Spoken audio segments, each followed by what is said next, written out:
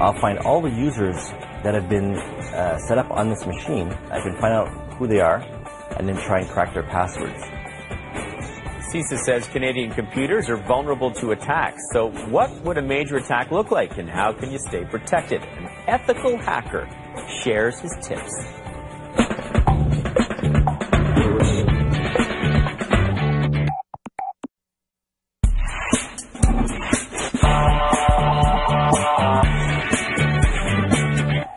Welcome back. Well, today the CBC obtained a top-secret memo from Canada's spy agency, a briefing note from 2009, heavily censored, but with one clear message: be afraid.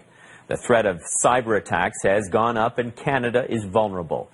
The memo said compromises of computer and combination networks of the Government of Canada, Canadian universities, private companies, and individual customer networks have increased substantially. That cyber attacks were one of the fastest growing and complicated issues, and that they're a secure and low-risk means to conduct espionage. Well, this realization isn't new. According to FBI's cybercrime unit, hackers have penetrated U.S. electricity grids, stolen intellectual property, corporate secrets, and money. Dozens of countries have now offensive cyberware programs, and our dependence on the Internet, of course, has become a digital danger. Cutting-edge computer networks can cut both ways, and governments are worried. It's now clear this cyber threat is one of the most serious economic and national security challenges we face as a nation. They're worried about the power grid.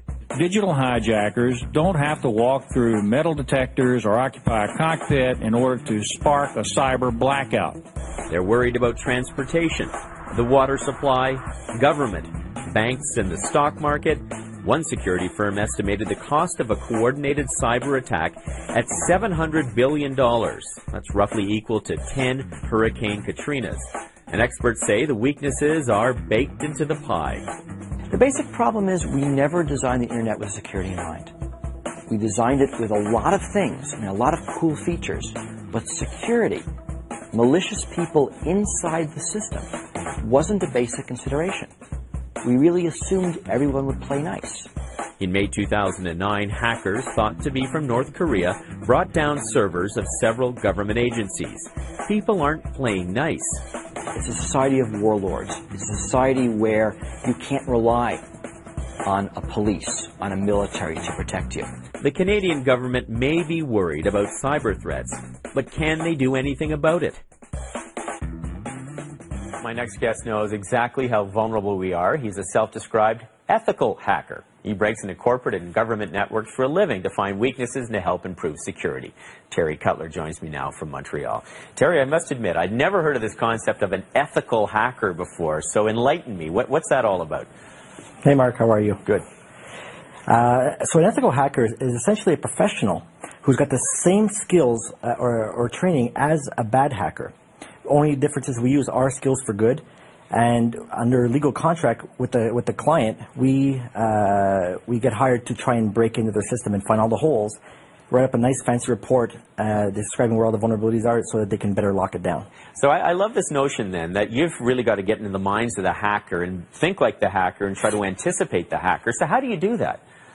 So let me tell you how it all started. So back in 2004, I got inspired by watching shows like CSI and 24, and I was wondering, how does Chloe O'Brien break into all these systems so quickly? So after doing some research, there's actually a course called the Certified Ethical Hacker. So I begged and pleaded to my boss, and he sent me to Washington, where it just happened the FBI, the CIA, Navy SEALs, and Lockheed Martin happened to be in the same class as me. So I got a wealth of training in that course. No kidding. And I saw an opportunity to help the public, saying, you know, these guys should really know what's going on here. So I wrote up an article in 2006 about how to protect your identity, and that took on a mind of its own. It ended up on the top 10 pages of Canada.com, and it's escalated from there. Well, tell me one thing, because I'm curious to know, what makes the hacker tick? I mean, what is this person after? What are they really trying to accomplish? I mean, I guess the part that really drives us is when you get to a network and you get an access denied message. This is where you say, like, I wonder what's beyond this point. Mm-hmm. And from there, obviously using our skills for good and under contract, we we help the customer try and find out what really is behind that point. If we can get to that. Yeah, well, we talk a lot about this notion of what could happen, and I kind of always roll my eyes at, if they bring down the whole electricity grid or water system, it could cost us $700 billion. I have no idea, and sometimes I wonder if this is all just, scare tactics to get us to improve our security systems. But what is it in the interest? I mean, what is a hacker really trying to accomplish then if they're going in and trying to get access to places where it should be strictly confidential? It's all a power trip at this point. We're after intellectual property all the way down to financial gain. So all organized crime has now gone online. You don't hear everybody robbing banks anymore. Everything's all in the digital world now.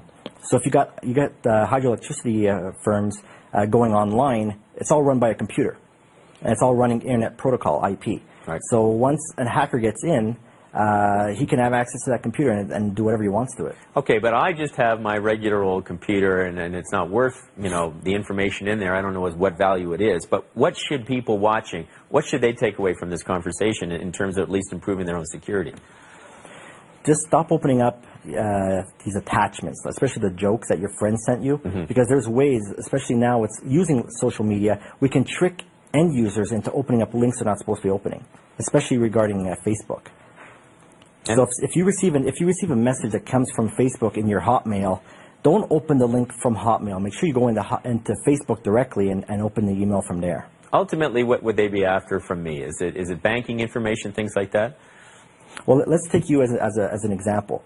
So you're on the air constantly. So if I tricked you into opening up an email, I now have access to your computer. And anything you do, like your online banking, maybe personal contacts you have, I can leverage all of that to gain deeper into the stuff you do. Okay, I'm not even going to turn my computer on now, Terry. You've convinced me. Terry, thanks so much for talking to us. Really appreciate it.